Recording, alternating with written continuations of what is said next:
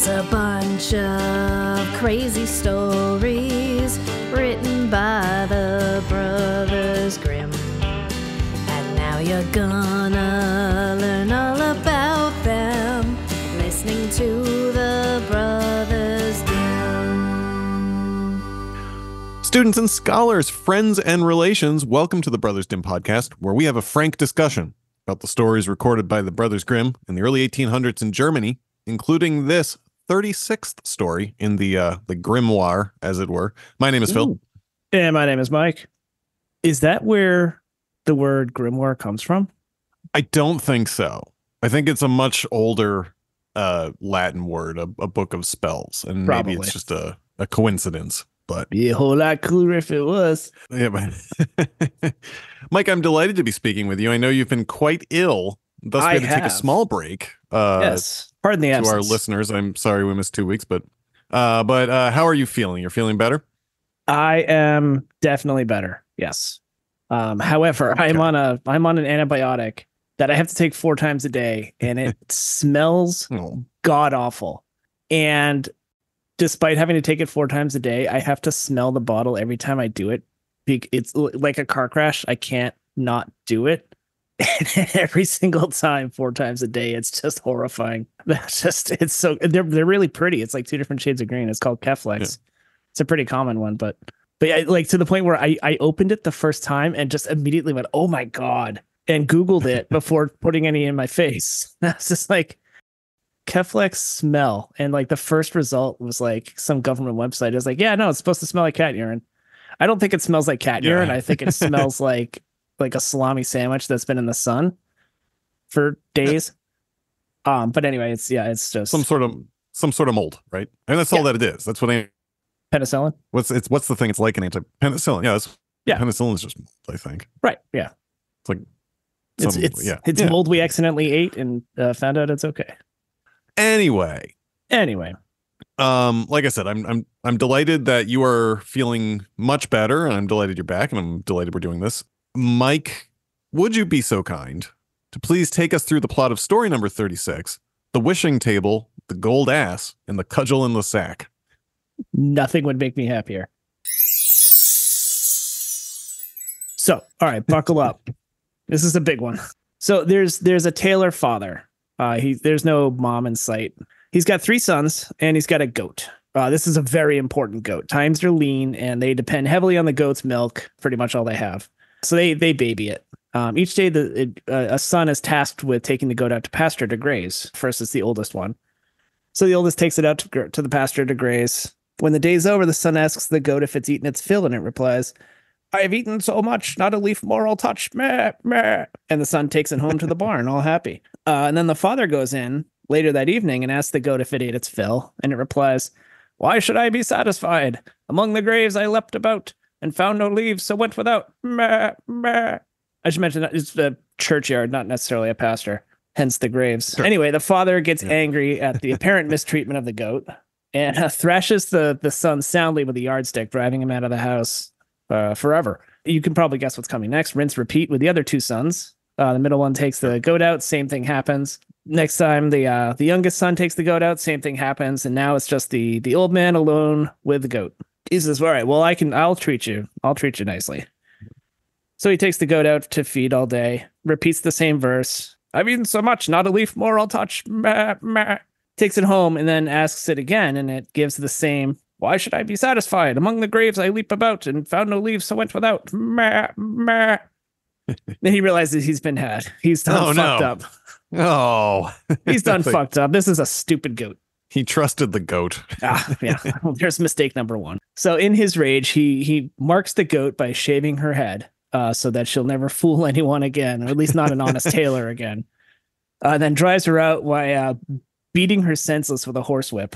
So now he's all alone, doesn't even have a goat. Meanwhile, we pivot to what the sons have been up to. Son number 1, he went and apprenticed himself to a carpenter and learned the trade. Upon leaving this apprenticeship, the master presents him with a humble little table. But when one says, "Set yourself," it magically covers itself with a tablecloth and bottomless roasted meats and wine and place setting. Kid's like, "Oh, this is amazing." So he heads for home, try and make amends with his father. On the way, he stops at an inn, whereupon he feeds all the guests at the inn with this magic table. Everybody loves it. And, they all make merry and carouse into the night and fall asleep. The innkeeper, meanwhile, has watched this and covets the table. So after everyone falls asleep, he goes and swaps it with a regular table he has that looks just like it. Jerk. Next morning, the carpenter, yeah, I know, right? Next morning, the carpenter leaves unawares, thinks he still has his magic table. He arrives back home at his father's. Father's happy to see him, and even happier when the son explains the table. So they call all their friends and relatives for a feast. However, the table, of course, does nothing, and all the friends and relatives make fun of them and then go home disappointed and hungry. And sadly, the worst part is the tailor disappointingly has to go back to tailoring. And the son goes off and gets a job with a carpenter. Surprise, repeat with son number 2. Yeah. He's apprenticed himself to a miller. When he finishes his education, he receives a donkey that spews gold pieces if you lay out a sheet and say Bricklebit. I don't know where that comes from. I looked it up too. I couldn't find anything, but that's okay. He, no surprise, stops at the same inn on the way home. The innkeeper spies him doing this trick in the barn. That night swaps the donkey for a regular donkey. Son returns home, calls all the friends and relatives. Everybody goes home disappointed and empty-handed and makes fun of them. Third son, meanwhile, he's apprenticed himself to a turner, which is a skilled position, so it took longer. He's been schooling the longest and has heard about the woes with the innkeeper from his brother's letters. Upon finishing, he's given a club and a sack, a cudgel, and is told that it attacks people of ill intent when you say, "Out of the sack, cudgel." Just beats them senseless. He's like, well, all right, well, this is pretty cool. So he heads to the inn and baits the innkeeper into trying to steal it while he feigns sleep. The innkeeper gets the holy hell beaten out of him, viciously beats him, till he agrees to hand over the table and the donkey. There you go. So son 3 returns home triumphant. They have a feast and gold for all the friends and relatives, and the father and the sons live happily ever after. And then we get a wonderful grim hard left turn where we get a multiple paragraph epilogue in parentheses about the goat. It says, hey, were you wondering about the goat? So it turns out the goat ran off. She was so ashamed of being bald, she hid in a fox's den. Fox comes home and sees the glowing eyes and is scared. So he runs off, tells a bear that he comes across. The bear tries to help, is also scared off. A bee decides to help, goes in, stings the goat on the bald head. The goat runs off in a fit, never to be seen again. The end. Yeah. I think the goat's probably off with a Clever Elsie. It was a very similar ending there.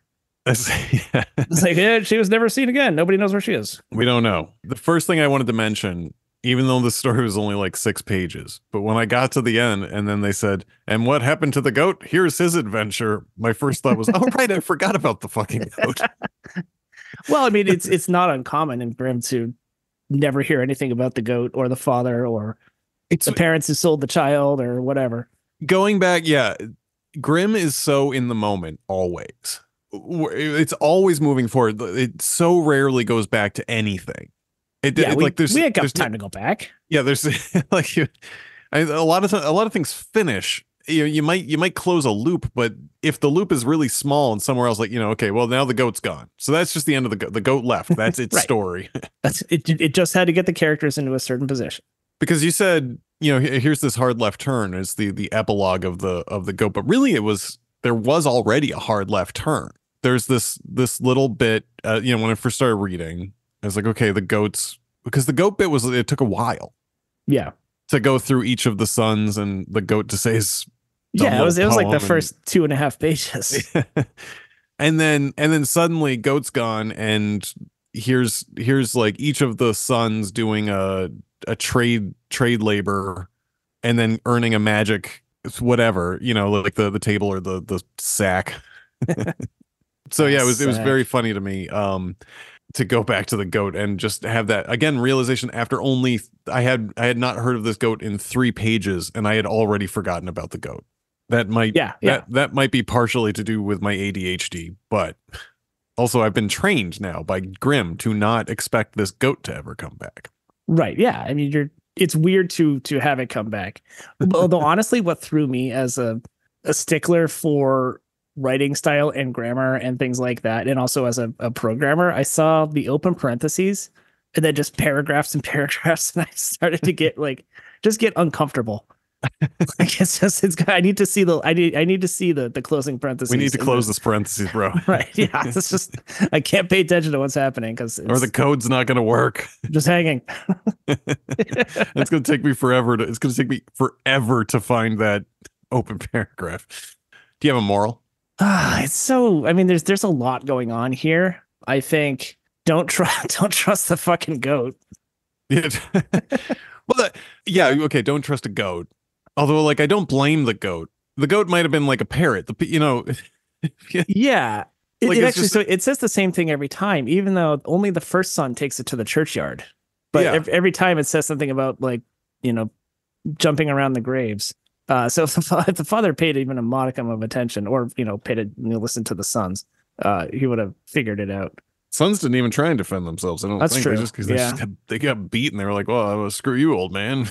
Yeah, he runs this house with an iron fist. Yeah, they've been wanting to leave for a while. Stupid dad hanging out with just won't shut up about his goat. And he talks about it at the end too. He's doesn't he? He's like, "Oh, I brought you a magic table. I would have liked a goat." Right. Yeah, but like he drives all the three sons away and then finds out that the goat sucks and he's fucked up. And then when the first son comes back, he's like, "What'd you bring me?" He's like, "Oh, I've got this table." He's like, "It's not a very good table." It's nice. Then finds out that it's magic. And then like the donkey, he brings the donkey and he's like, "Well, a goat would have been." Yeah. He says their ass is enough here, which was awesome. I got plenty of ass. I don't need any more of this. Yep. And then the cudgel in the sack. He's like, you can get a cudgel off of any tree. Like So this he's still kind of a dick. Yeah. Oh, he's super dick, but that's he's the patriarch. It's fine. Yeah. Don't trust liars and thieves. I guess if you want to call the goat a liar, I kind of looked at the goat as not even being malicious. Right. Which it's just a goat. It's just too bad. It's a goat. I've had goats. I've owned goats before. Terribly dumb, mean. Maybe a little bit vicious. Sometimes they come charging at you, but not liars. I don't think. But that said, the thieves and the innkeeper, I guess don't show off in front of strangers.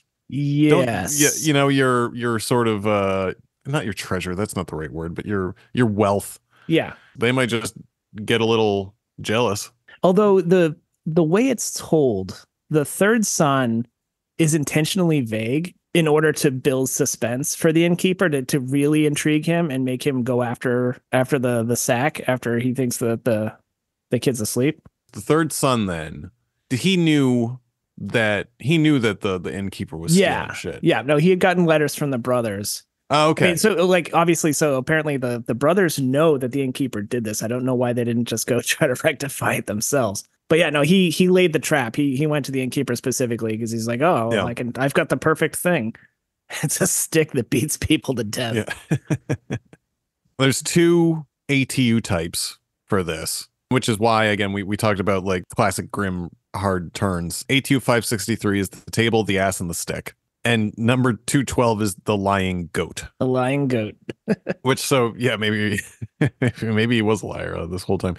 But more, I think, but it is just, 2 very different stories snapped together with there's 3 brothers in this story, and there's 3 brothers in the lying goat. So what if they were the same 3 brothers? Yeah. So it was neat looking at kind of a lot of the other stories that were part of either part of the ATU types or were inspired this when I was doing my research, in that there was very few of them that had both parts together. Oh, really? There was a lot of here's some stories about a lying animal, and but especially there was here's some stories about the table, the ass, and the stick. Yeah, I'd seen there's a bunch of those, but I didn't realize it was that sparse to have the 2 together.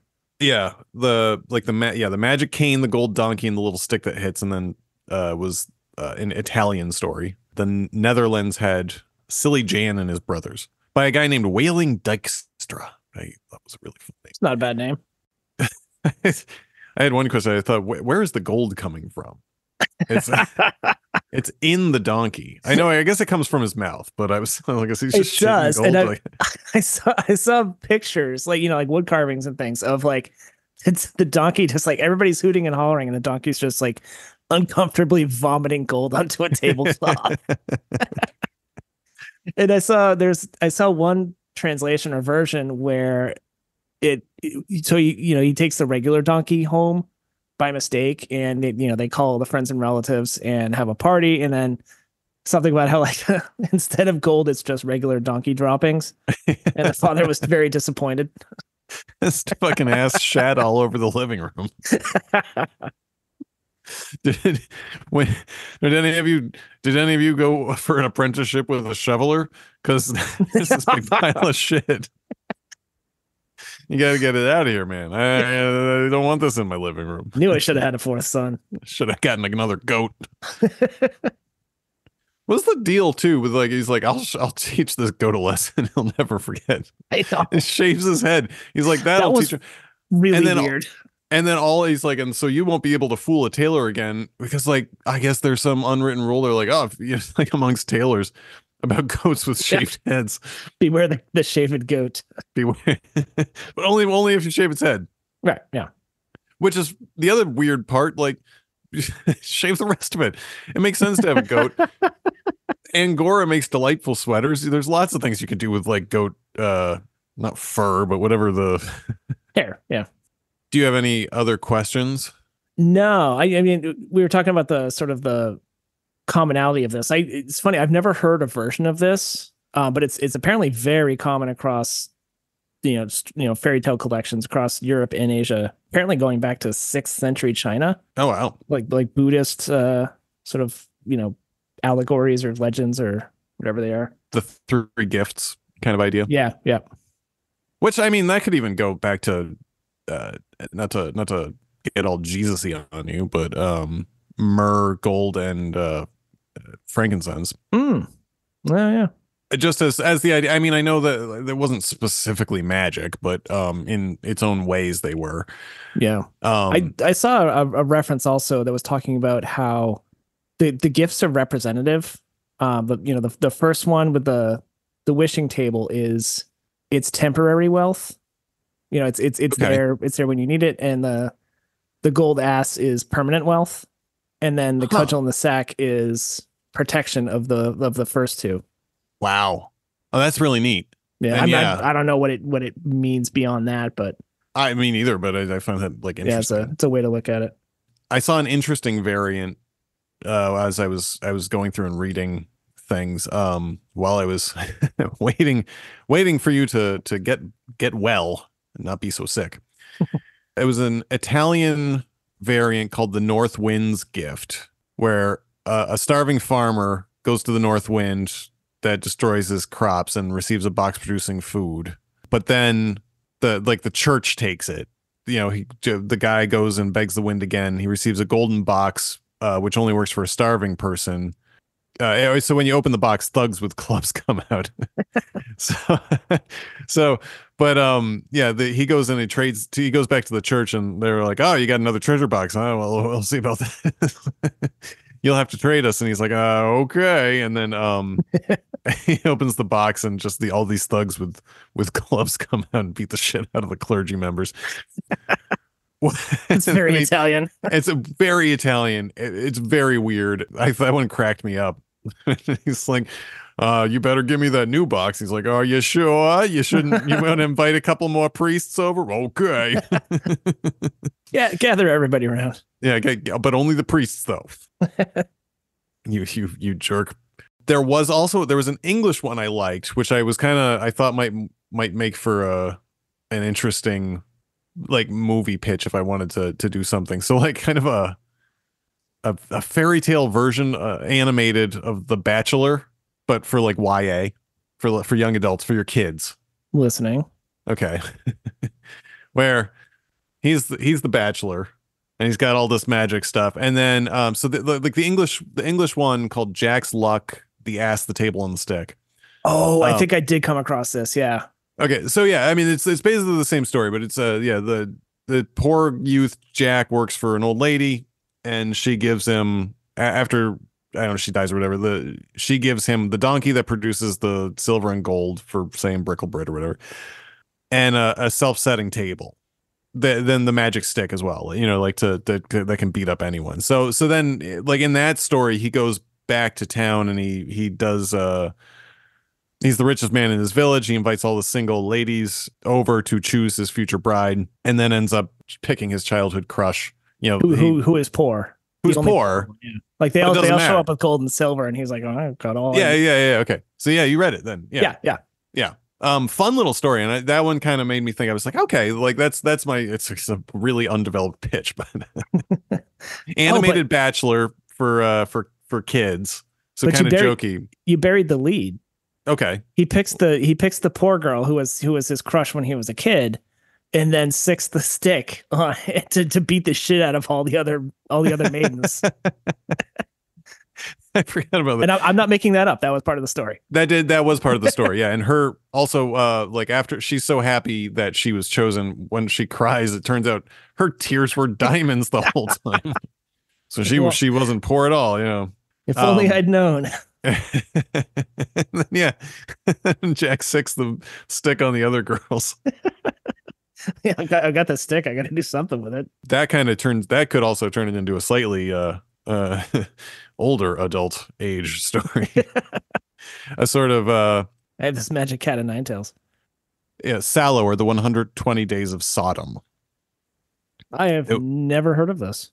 It's a movie. It was based on an unfinished novel by a French writer, and it describes the activities of 4 wealthy Frenchmen who spend 4 months. They kidnap a bunch of teenagers, and then spend 4 months just banging the hell out of them and each other, and until they're dead, until they're all dead. Yeah, I'm looking at it now. It's described as it's a 1975 Italian art horror film. Yeah, which is that tells you everything you need to know. It's. I was watching. I was like, you know what? I'm good. I'm just good. I couldn't get through it. But yeah. Anyways, that is if we wanted to go a little more adult with it, but I don't necessarily think that I want to do that. I think a animated YA Bachelor would be very funny. I'm still reading about this movie. I gotta go find a copy. This is so messed up. Signor Maggi, a coprophiliac who finds no shame in mooning others or even defecating in front of them. Committed matricide for noblemen, tells stories during the circle of shit. I mean, no spoilers, but this sounds amazing. And the orgy takes place from November 1st to 28th of February. And then, they do. And there's storytelling. It's a bonkers thing. I don't know if we can work the 120 Days of Sodom into this. I don't know how we can necessarily turn it right back around. But I guess, yeah, there's good food, good friends, a donkey that... Too many asses in the neighborhood, a donkey that shoots gold out of its butt, and a stick for beating on whoever you might want to beat on. Yeah. I think that then brings us to the end of story number 36, The Wishing Table, the Gold Ass, and the Cudgel and Sack. Sleep tight, and we will see you next time. See ya.